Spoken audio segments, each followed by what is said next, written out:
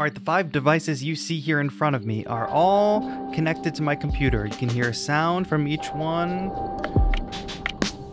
But if you notice, if you look really closely, none of them are connected with any type of audio cable. They are all connected via USB. No mixer required, no audio interface required. But how is this possible? That's what we're going to be talking about in today's video. Today's video is all about USB audio and how I found it to be so convenient in, putting together my recent live performance with a ton of gear. One of the main points of stress in building that setup was what audio interface am I going to use that has enough inputs for all of these devices? But then I realized all the devices I wanted to use have USB audio. So with a few little accessories, I was able to bypass the whole audio interface mixer thing altogether. And I'm going to go through all of the things that I use to make this all work and how I set it up on my computer. And I'm also going to talk about some of the problems you will run into when trying to set up a similar USB audio situation like this one. But without further ado, let's get right into it. First, let's talk about some of the gear accessories you might need to set this up. For our first little bit of gear here, you need a USB hub, obviously, to connect all of these devices at once. You want to make sure you're at least getting a USB 3.0 hub, a nice fast hub. Usually they have blue in the ports. I don't know if y'all have noticed that, but USB 3.0 blue inside. I'm actually using 2 of these, which I will talk about why in a bit, but I'm also on Mac, which has USB-C ports, so I'm using the Apple USB-A to USB-C converter for this setup. A pair of these. This one is by Anker. I will link it down in the description.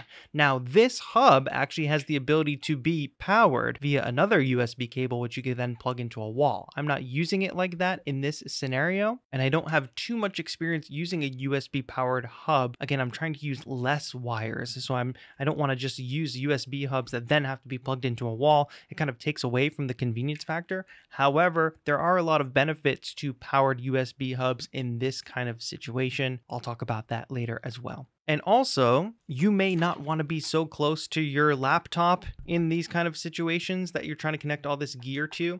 You might want to do a performance where your laptop is far away, whatever. I have this big USB extension cable. This is, again, a USB 3.0 extension, so I can essentially just connect my hub to this extension, keep the hub close to me, but I can be further away from the computer. So this gives me like 6 feet at least. And they've got these in all kinds of sizes, but I haven't had any performance issues with using a USB extender. All right, lastly, this one is not necessary at all, but if you don't like the look of all these messy cables like me, you can get these pretty cheap like cable management sleeves, which you can just take all your cables, wrap this in, and you get a much neater look than having, 5 different cables. Just a little easier on the eyes if you're trying to have a clean home studio, which is a pipe dream anyway. It doesn't happen. It's not real. Those pictures that you see on my Instagram, it's immediately messy again after I take those. Before we talk about any of the accessories you might need, I guess I should say first and foremost, you should make sure your gear actually has USB audio. This is not a thing that every device comes with. More and more devices are coming with USB audio, and I hope to see it more in the future. I mean, in 2024, 2025, and beyond, it should be industry standard. I'm looking at you, Ableton with Push 3. But all of this gear in front of me obviously has USB audio. And when you get all this gear set up and you start making your own music, you're probably going to want to release that music so you and 3 of your closest friends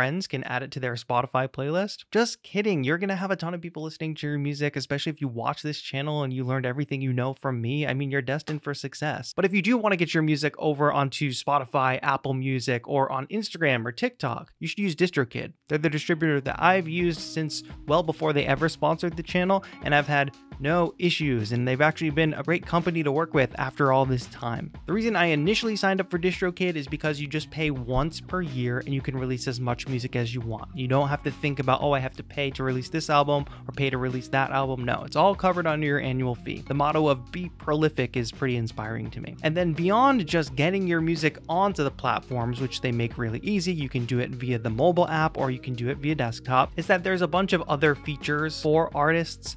things like hyperfollow, where you can create basically a single page for your release where it will put links to everywhere your music is available in case people listen on Spotify or Apple Music. But then you can also add your own links to that hyperfollow link. So I was able to add like my YouTube videos that I made for the songs on the album, and I was also able to add my Bandcamp link because that's a way better platform for artists than any of the other ones. But yeah, there's other cool things like promo cards, which is basically just images you can generate to promote your release, and a whole host of other features for DistroKid members. So if you are looking for a distributor, you can use my link in the description and get 7% off first year of your DistroKid annual membership. And when you support the sponsor, you support the channel. So go check out what DistroKid has to offer. For now, back into talking about USB audio in this crazy setup. Now that we've got everything connected, let's take a look in the software and figure out how to get all this routed properly. Now, usually when you connect a USB audio device and you open your DAW's preferences, if you go to your audio input device, you'll usually see them independently listed, right?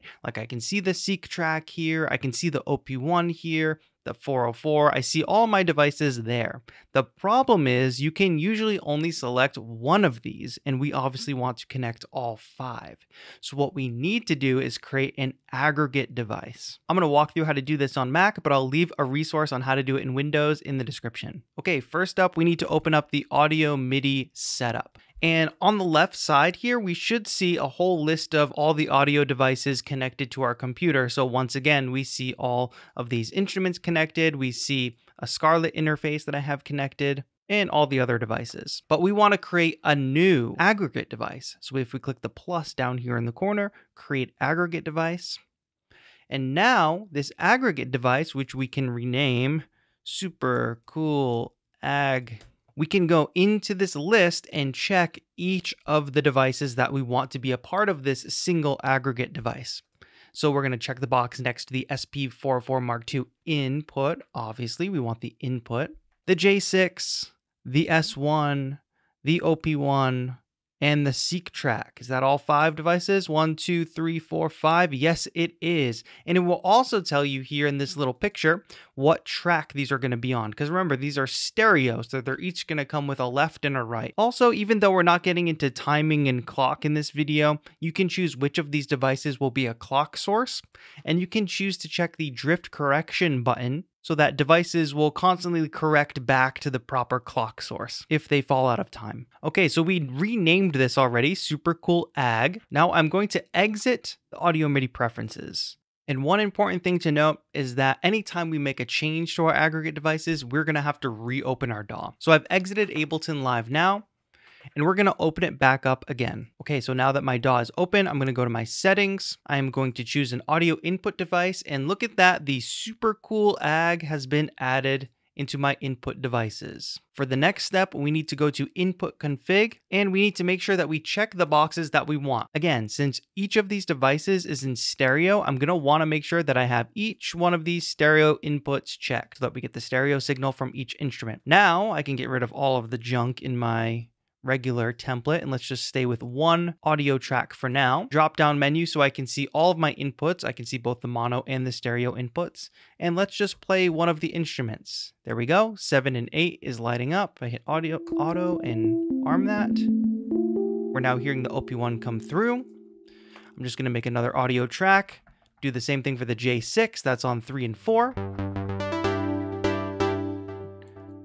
Keep it moving, go to the S1, that's on 5 and 6. Again, I'm just checking which levels light up there.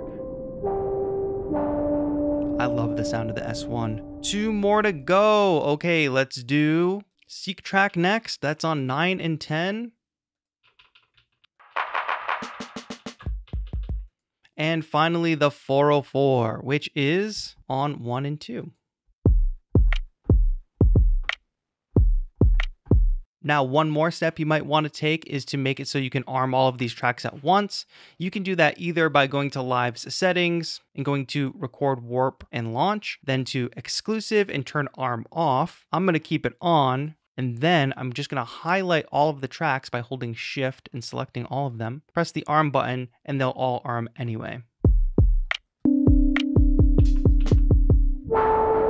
Now Everything is armed, everything is running into our DAW. Okay, but now let's talk about some issues that you might run into when trying to connect a bunch of your devices via USB audio. Earlier, I mentioned that I'm using 2 USB hubs, and the reason for that is these devices can draw a lot of power from a single USB hub, and that can lead to issues with your audio. For instance, I was originally trying to connect 4 devices all on a single hub. I believe these 4 here, take away the J6. But there was a problem as soon as I connected the seek track, where my audio started crackling no matter what I did in the aggregate device. Once I removed the seek track from that hub, the crackling went away, and I moved the seek track to a second hub. And as you can see, no audio crackling. There wasn't just audio crackling on the seek track itself, it was crackling for all of the instruments. So I knew it was kind of like a system-wide problem. So separating them on the hubs made a big difference there. A second reason I had to separate hubs was because the S1 and the J6 were not playing well together on the same hub, which is kind of ironic since they're siblings, but I guess, you know, some siblings don't get along, so maybe it's not ironic at all. But yes, having the J6 and the S1 on the same hub was causing an issue where only one of them could have been working in the aggregate device at a time. So again, I just took one of them and put it to a second hub. So I think the safest thing to do if you're going to be doing a big setup like this is to divide it into 2 separate hubs so you can distribute the power a little bit better, or get a bigger powered USB hub. One more con of this setup is that since we're not running audio, we can't do any sort of inline processing. You all know that I love my hologram microcosm pedal. However, it only has audio in, so I'm not able to, run one of these devices into the microcosm without then running it out via audio. I could, of course, have an audio interface as a part of this aggregate device, but if you're trying to avoid the audio interface or the mixer altogether, that will be another con of this purely digital setup. A final con is that some of the troubleshooting and setup steps are a little annoying because, as I mentioned earlier, every time you make a change to your audio devices in your aggregate, you need to exit out of your DAW and reopen it. And if you're really trying to get to the bottom of some issues that you're having, that can get really tedious. It's what I've been going through to make sure these USB setups work properly.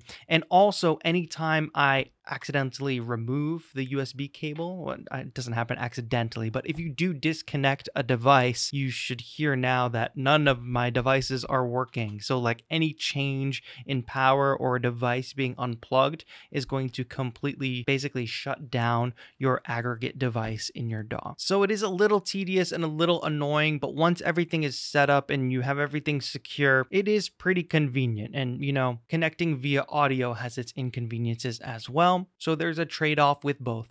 All right, and that's all I've got for you today. If you're going to set up a USB audio jam station, let me know in the comments down below. Like I said, this recent performance video was running off of completely USB audio. So this is something I dreamed of when I first started doing electronic music, not having to have a mixer with tons of inputs to connect all my gear. Lots of other tutorials on this channel, as well as live performance too. Don't forget, I'm a musician and I teach. It's like both at the same time. So you can watch what I do, get inspired by that, and then I show you how to do it. That's how this tutorial happened. So if you like that, subscribe to the channel, leave a like on this video. And if you really want to support, become a channel member or support the sponsor DistroKid. Link is in the description. That's going to be it for now. Thank you all so much for watching. This has been TAETRO.